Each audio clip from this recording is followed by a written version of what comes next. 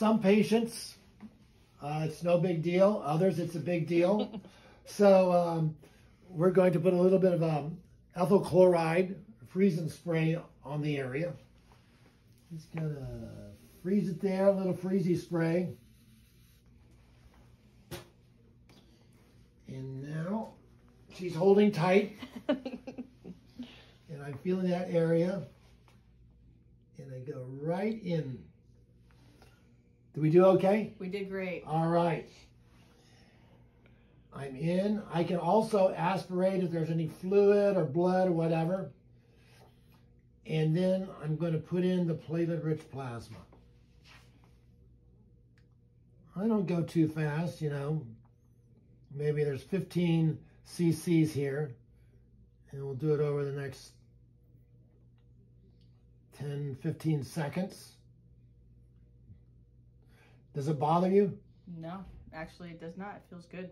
Now, you may feel a little bit of fullness because we're putting in a lot of fluid in here. And I tell them the knee's not going to blow up.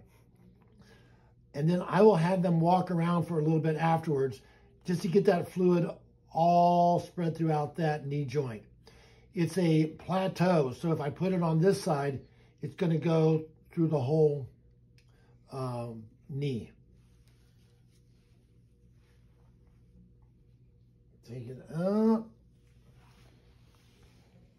Sometimes you get a little bleeding, you put a little pressure on it. Doesn't seem to be any problem there.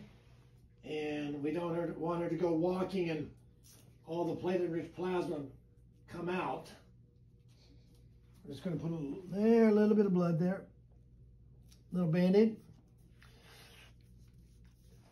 And there we are. And she's going to walk around for a few minutes and just get it spread out. It'll be numb for a few hours. That wears off. And the rest is we watch activities of daily living, no stressing, laying saw, twisting, and we're going to reevaluate in about 3 to 4 weeks.